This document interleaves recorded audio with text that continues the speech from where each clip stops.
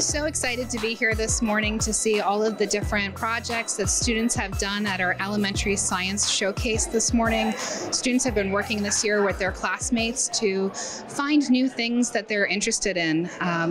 Projects about things that affect their everyday life, like germs and fruit oxidation and things like that. We're so excited to see the interest that they have put in to learning more about science as they work with their classmates and move on to bigger projects like our middle and high school STEM fair in the coming years. We have several schools here today showcasing their work, and we're excited to see this project expand into the coming years.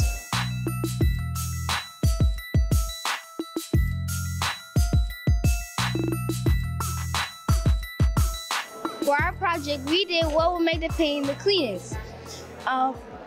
We did what would make it. Our question was, I have toothpaste, vinegar, baking soda, lime juice, and alcohol. What would make the penny the cleanest out of all solutions? Our hypothesis was, I think the lemon juice is going to do the best work because scientists say that lemon juice makes a great cleaner and stain remover. They also say that lemon juice can cut through grease and hard water buildups. The materials we used were a project board, construction paper, stick-on letters, alcohol, lemon juice, vinegar, toothpaste, toothbrush, and baking soda, and of course, pennies. Our procedure: first, we started out with 5 solutions, which were lemon juice, vinegar, baking soda, toothpaste, and alcohol. Then we let the pennies sit and soak in the solutions for a period of 48 hours at school. Finally, we checked on the pennies after 48 hours and got our results. When we tested all the materials, the penny that turned out the cleanest was the penny that was in the lemon juice. We know that because of scientific facts, also because we asked other people for their opinion, and we saw with our own eyes that the lemon juice cleaned the penny the best. In conclusion, this project was both interesting and fun. We were able to gather lots of facts on what will make the penny the cleanest. We were also able to determine which liquid solution was the strongest to cleanse the penny coins. I would definitely recommend this project to anyone who wants to experiment something different, to have fun, or just to test out our findings. Report. The purpose of this experiment/project was to figure out what would make the penny the cleanest. We did this project step by step because we needed to work and effectively cleanse a penny. This was a very fun project to do. It helped me learn more about how different solutions react to coins. For example, the lemon juice made a huge visible difference. If you are someone into experimenting, this is for you. This project does require that you are patient because there is a 2-day waiting period. When we were finished with the experiment, we were completely satisfied with the results. This is the beginning of the baking soda. This is the beginning of the vinegar. This is the beginning of the lemon juice, and this is the beginning of the alcohol. And this is the beginning of the toothpaste. As you see with the toothpaste actually made a huge difference because it made it worser. It made it seem like it got dirtier.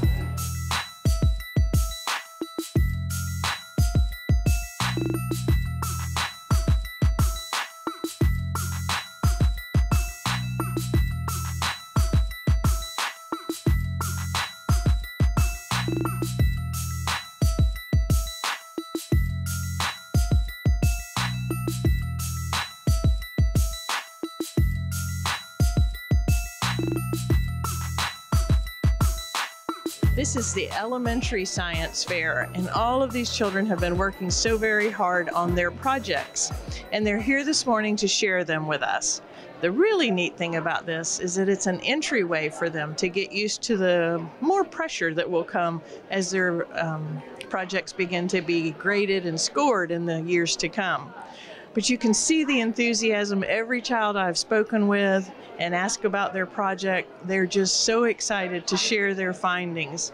We're getting them interested in science. We hope that this interest that they're showing today will continue to grow and grow, and we'll have some future scientists from St. Lucie Public Schools that make a huge difference in changing the world.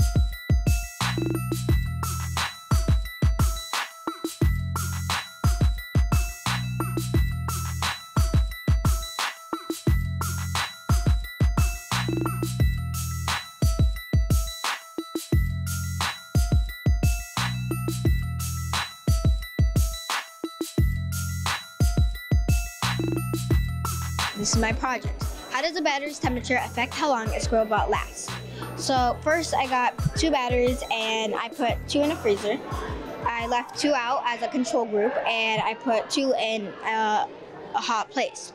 So the two ones that I put, I ended up taking them out and seeing if it would work. I timed them, of course, using the scribble bot. So the scribble bot uses a DC motor, so that's the only way it can run, because DC motors charge off of batteries, not AC motors, which charge actually into, like, your home into an outlet. So we got markers and we got a plastic cup, and when we plugged them in, it would start vibrating, like so. So because it would start vibrating, you would have to, I would time it, and then it'd be able to see how long it would last until it slowed down. The cold cups ended up like sputtering and not working as well than the hot ones, which were able to just run smoothly. So ended up, in conclusion, the hot batteries lasted longer than the cold batteries, and our hypothesis was that we both thought the cold batteries would last longer, but we were wrong.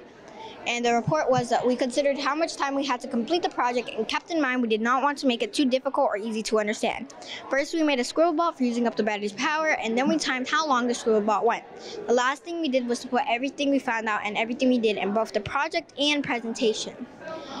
So the procedure was we had to get a plastic cup and hot glue the markers, and we had to get also our battery and wrap a rubber band around it twice.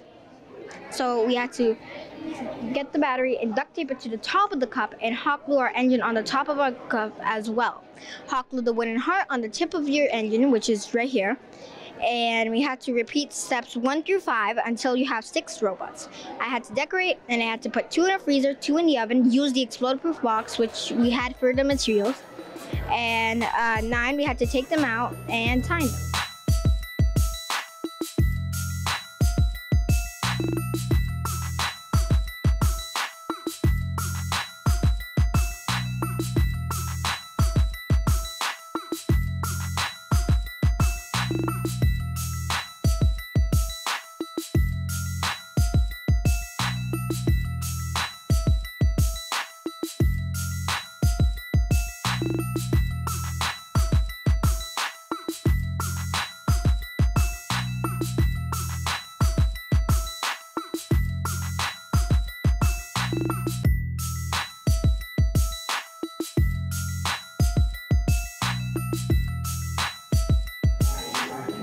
Hypothesis says that I think that a light bulb would shine brighter if it were powered by more than one battery, but my hypothesis was incorrect. In conclusion, I think that light bulbs are very important in our world. My light bulbs did shine the same way when they were powered by one light bulb, because the full voltage of the battery on each bulb pushes as much current through each branch of the circuit as if the light bulb were connected to the battery by itself.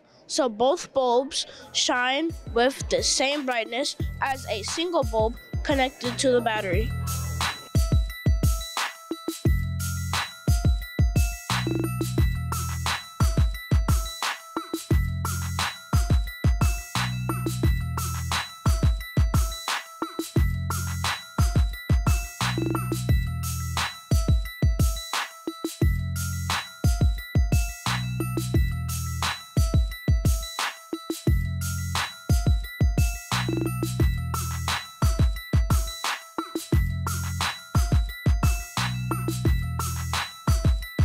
I'm Jean Zimba. I'm the principal for Mosaic Digital Academy, and I'm excited that our students at Mosaic Digital Academy are participating in the Elementary Science Showcase here at the district office. I am excited about having our students participate because we are expanding our science inquiry at the middle school level. We've done very well in the past, but we really want to have more participation. So we've invited our elementary students to participate in this science showcase, and they've come out to our school. They've done their projects with their peers, and they've had lots of exploration time. So I'm here with Nicholas. Come on over here, Nicholas. Nicholas has a project here on forces and motion and mass. Would you like to tell us a little bit about your project? It was about the forces and mass. I used 7 wooden craft sticks, 7 rubber bands, a spoon, a rubber duck, a marshmallow, a golf ball, balance scale, and a tape measure. And one of the questions that I asked you earlier is, you used a golf ball, a rubber duck, and you also used a marshmallow. What other maybe objects would you want to use the next time you do this project? A softball, Okay, why a softball?